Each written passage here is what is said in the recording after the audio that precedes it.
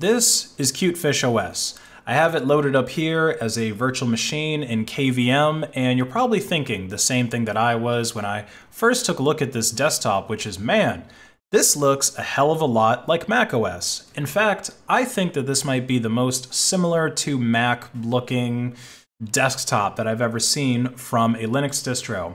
Now, the CuteFish distro, CuteFishOS, it is based on Debian, so nothing too crazy there. But what makes it interesting to me is that it comes with this desktop environment that's also named CuteFish.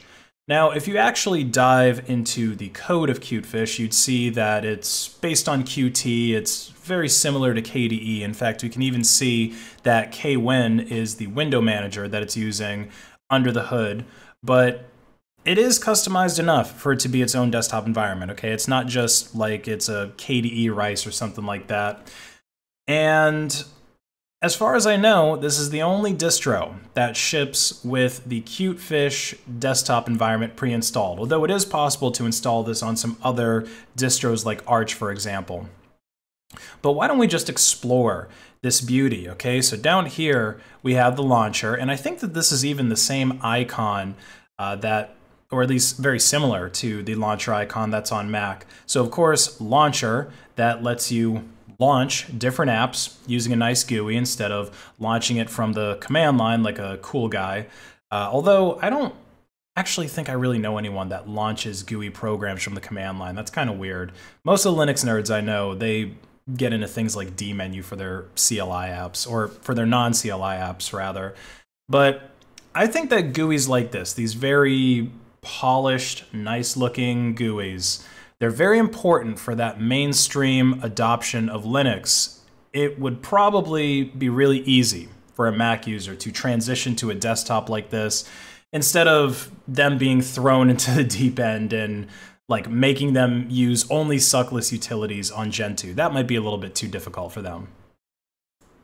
But getting back to this CuteFish desktop environment, we've also got a file manager down here, and we've got all of the usual shortcuts to things like desktop, documents, downloads, music, pictures, videos, and trash over here on the left-hand side.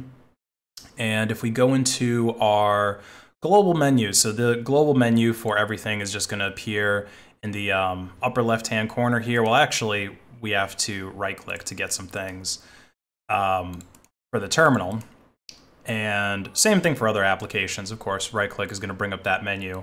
But global menu, things like file, edit, help, they're always going to be up here in the upper left-hand corner. I think that that's the same way that it works on macOS. If you can't tell, it's been forever since I've actually used macOS. I think since like back when I worked at Geek Squad, or maybe one of my coworkers at my other job had a question about something, but I haven't really had to service it since my Geek Squad job and never personally owned a Mac.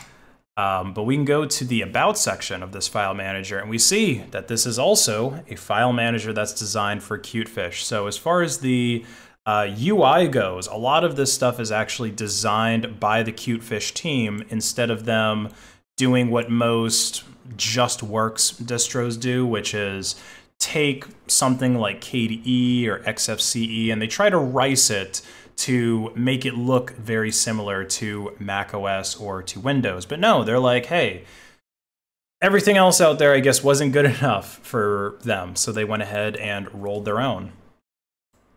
Next up on the dock is the terminal, which I've already got open here. So again, you can see that this terminal is looking really nice. You can right-click to open up the settings of it, and then you can change the font size like that. The more common shortcut, Control-Shift, like plus and minus, doesn't seem to work. So that might throw you off if you're, I guess, used to other distros and you try this out. But this is probably how, well, I don't even know if a lot of regular users are going to be opening the terminal, but I guess this would be how a regular user would do it. And then, of course, same thing with transparency. And then you can enable window blur, which, does this actually do anything? Okay, yeah, it does. It's just a little bit buggy. You have to like click it and then click over here for it to get enabled. Now, if I run a quick top command, actually I should probably maximize this. We can see how much memory we're using. So about 1,200 megs of RAM, just over a gig, which is pretty standard, you know, as far as, well, if we count all the operating systems, right? Mac and Windows as well, that's kind of standard, actually a little bit on the light side if we compare it to the bloat of Windows. Now, as far as Linux distros go, maybe it's a little bit too heavy. Maybe it's a little bit too bloated, especially to someone who runs a tiling window manager. But hey, look, Mac users, they're perfectly fine with paying out the ass for RAM. And as far as I can tell, this is something that's kind of meant for them, right? Someone who's coming from a Mac. So we'll go ahead and close that now. And we'll go into the settings menu, which again, very, very strong macOS vibes that I am getting from here. So network connections, everything is right here. I'm in a virtual machine, so you know, I just have that wired Ethernet going on. Display and appearance, so you can change the resolution here. By default, it is pretty low, and it didn't automatically adjust when I installed my virtual machine, so that's something that would be nice if it automatically picked the right one by default. Maybe it does on hardware. I don't know. I haven't actually installed it to hardware yet. But we can change like the rotation here, so this is going to be kind of annoying. Why don't we go back and let's see, it made everything small. And I chose the wrong resolution. Okay, so we're not gonna mess with the rotation. How about the scale? Let's see. Is this, okay, it needs us to relog to take effect, so that's fine. Not gonna do that. Appearance, so here you can change it from light to dark, and this is actually one thing that I will praise CuteFish about. So I open up a bunch of other apps, like let's do just a file manager and a calculator. So right now they're dark, but if I go to light, they all change. And it's very seamless.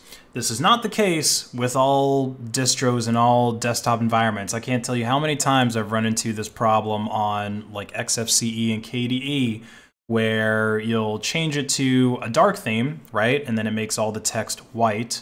But then if you go to light, it'll be white on white, or it'll be black on black, and then you can't really read anything, and it's a terrible, terrible experience. And especially to someone who's new to Linux, you know, if they just change to a dark theme and it ends up breaking their whole desktop, it's going to not make them very confident in the OS and probably running back to Microsoft or to Apple. And we can also change the dock around, so of course, down here you've got the dock in the middle. We can change it to be either on the left or the right. That's probably what most people would do, since extended displays, you know, widescreen displays are so common. So you'd probably want to use more of the real estate going left to right instead of top or bottom. And you can also change the size of your dock, and you can also change it to always hide or, you know, smart hide, anything like that. But I'm going to keep it to always show for now. And I'm going to put it right down back at the bottom. And speaking of this dock, one thing that is kind of silly is if you see down here on the dock, there's no browser. Okay, even though if I go into the launcher here, Firefox browser is right here. And I think at one point in time there was a browser down here in the dock, because I was watching a video of somebody else reviewing CuteFish, and they had the Chromium browser down here. So at one point in time, they used Chromium and they put it down here, but when they switched to Firefox, for some reason they took it out. So that doesn't make a whole lot of sense. Like, I think I'll unpin this calculator, because, I mean, who uses a calculator app on their desktop anyway? And I'll send this to the dock. And that makes more sense. Maybe we'll put it like here. Because, I mean, come on, especially for a user-friendly distro, you gotta have the browser there where it's easily accessible, okay? Most operating systems these days are just bootloaders for the browser anyway. So there we go. And yeah, of course, we've got Firefox as our browser, which is fine. Okay, Firefox is a great browser, even though it's got a very low market share. Maybe Chromium would be a better choice for a beginner-friendly distro because chances are they're going to have a Google account and they might have all their browser history and stuff synced up with that, so they can just sign in with that account and then boom. Automatically, a lot of their life gets imported into their operating system. I don't know. You can comment down below what you think about that. Now, I've been saying a lot of good things about CuteFishOS, but let's talk about the bad things. In fact, let's actually talk about the worst thing, which you might have seen if you're subscribed to the heckin' r/Linux subreddit, is that rest in peace, CuteFishOS. You were amazing. This post from yesterday. And yeah, it's true. If we go over to the GitHub page for CuteFishOS, you can see that pretty much everything here hasn't had a commit in like 2 or 3 or more months. Okay, so this project is pretty much dead until this post that was made also to the r/Linux subreddit by AndroGR, saying that they're about to fork CuteFishOS, but they need people's help, right? They need some help from people that know how to maintain a distro, and I think they really specifically need help from somebody who knows the Qt framework to work on that desktop environment, because that's kind of the main point of CuteFishOS, and you see a lot of people here, and I kind of agree with them that instead of saving the distro, why not just save the desktop environment, right? Because that's pretty much what everyone seems to really like about it. But this person, they've just said that they're better at maintaining a distro versus a desktop environment. So yeah, they're gonna breathe some new life into CuteFish. That's the cool thing that we can do with open source. If the original devs decide to abandon a project or they just don't have time to work on it, somebody else can pick up the slack and maybe turn it into something even more amazing. So yeah, if you use Reddit, definitely hit up AndroGR and help him with that. And then there's some questions that he's leaving us about changes that we should make to CuteFish. So what would we like to see from a distro like CuteFish? Any recommendations, improvements? I would say keep it super user-friendly, which I know may go against some of the Unix philosophy to a certain extent, but look, there's different distros for a reason, right? If you want to use like Gentoo or Arch and you want to make a super minimalist OS and you don't want to use systemd and things like that, then you're welcome to go do it. But in terms of getting beginners to use a distro, we want to make things as easy as possible for them. And I don't know, maybe start with putting the browser in the dock. That's very important. CuteFishOS was using both Ubuntu and Debian as its own base. I've also thought of Arch, but I'm worried about stability and user-friendliness. What do you think would be better out of these three? I would say stick with Debian.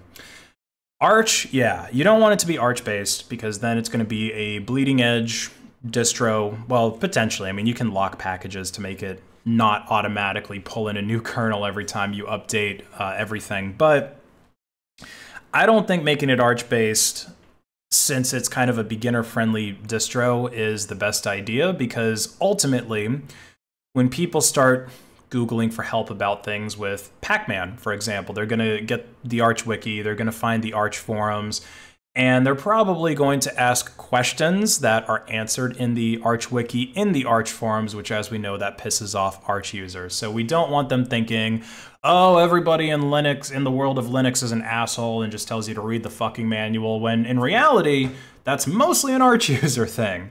Believe it or not, on some other, so-called hard distros like Gentoo, if you ask kind of a stupid question in the forums, the devs will actually answer you, because, in my opinion, the Gentoo community is a little bit nicer than the Arch community.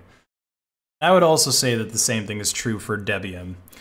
And then any particular things you don't like about CuteFishOS? No, I mean, it seems fine. Just put a browser in the dock. And since it isn't really CuteFishOS, but rather a fork, he wants some name suggestions, and I'll leave that to you guys. Comment below what you think a good name for CuteFishOS should be, or probably comment on this Reddit post. Do both, actually. You can comment on this video to hack the algorithm, and then maybe hack the algorithm of this Reddit post to help it gain some more traction instead of most of the other nonsensical crap that people talk about in the subreddit. That's it for this video, guys. Check out CuteFish, check out whatever the fork of CuteFish ends up being called, and have a great day.